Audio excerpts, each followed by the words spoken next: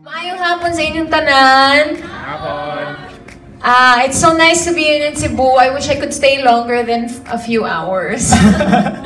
But thank you so much for taking the time today. Thank you to our friends from the press for being here today. And thank you in advance for helping us spread the word about Bliss.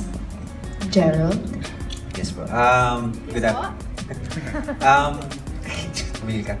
I'm happy to be back here in Cebu. I don't know if some of you know that I made my first full-length film here in Cebu.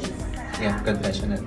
That was 10 years ago. So, thank you for attending this private, very intimate screening, and salamat din sa for staying. And looking forward to your whatever questions you want to ask.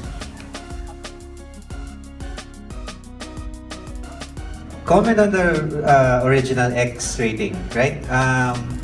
Kasi I haven't really had a chance to explain what happened back then. Pero in a nutshell, what happened was the first panel who rated it X weren't actually offended by the film. They were kind of just looking out for a small group of people who might be offended by it. Pero sila mismo, hindi sila offended.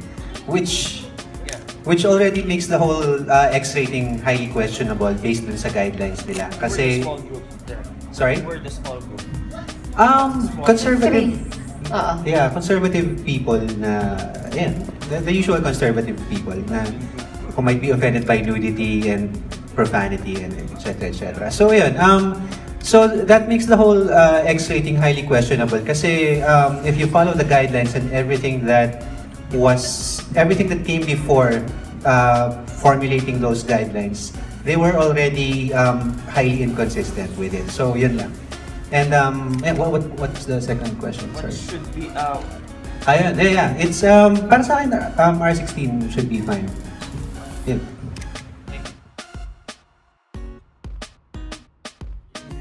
After Heneral Luna, which back then was kind of like the hardest film I've done in terms of logistics, sabi ko, gusto kong gumawa ng sobrang simple na pelikula, maliit lang. As in, sobrang simple. And ito yung lumabas. So, after this, I was really, sobrang napagod ako actually. And hindi lang kasi siya about logistics eh. It's about the entire creative process and yun nga, yung mga iba-ibang themes and trying to tie them all together. So the only thing I can say was it was really difficult to produce this. Pero in a way, sinuwerte din ako kasi the executive producers were so supportive and they just let me do whatever I wanted within reason, syempre. Within budgetary reasons. So, pero yan, pero nahirapan ako and frankly, parang yan muna yung magagawa kong kanyang ka-extreme, and after that, I kind of want to go back to a more simpler storytelling style. And then maybe after another 10 years, mababali ulit ako.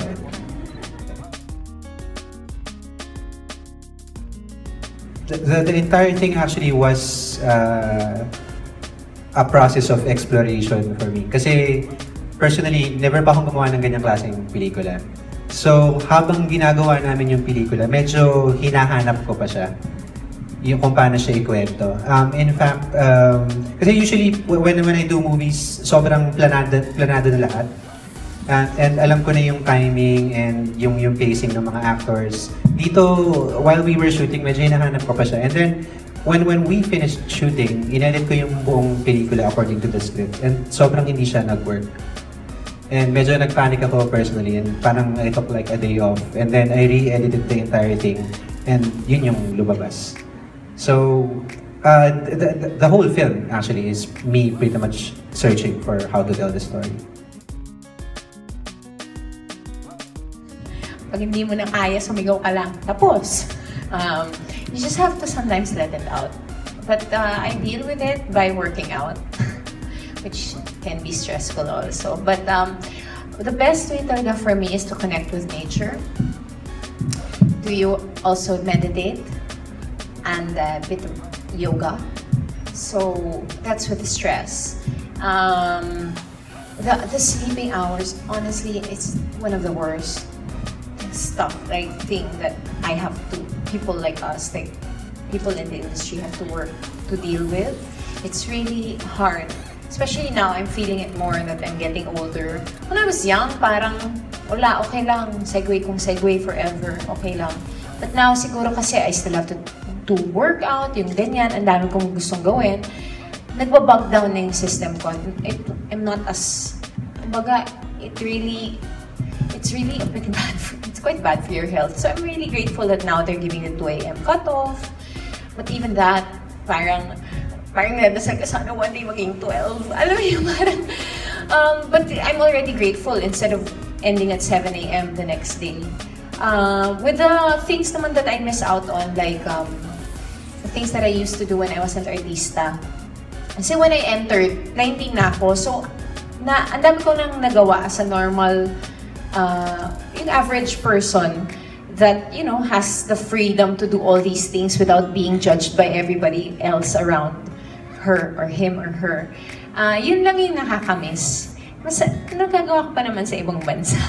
Yung ikaw yung nakatitig sa tao, imbes na ikaw yung tinitignan.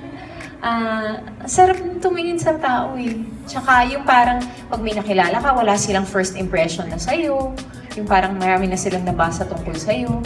Masarap din yung ganun. Tapos kikilalanin nyo talaga yung isa't isa base sa conversation ninyo sa araw na yun. Yun yung mga nakakamiss siguro. Pero ano naman yun eh. Sanayan na.